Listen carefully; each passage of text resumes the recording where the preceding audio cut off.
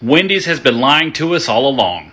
According to a former employee, the meat inside your chili is nothing but repurposed, rehydrated burgers. So when burgers are overcooked, been sitting around too long, or become stale, what they do is they mince them up, boil them in water so they can put them inside the chili. That begs the question, how old is the burger inside the chili? Because we know they're fresh, never frozen. That means the meat in your Wendy's chili, by the time you get it, could be a week or two old. Wendy's isn't cutting corners with their burger patties, but they sure as hell are with their chili.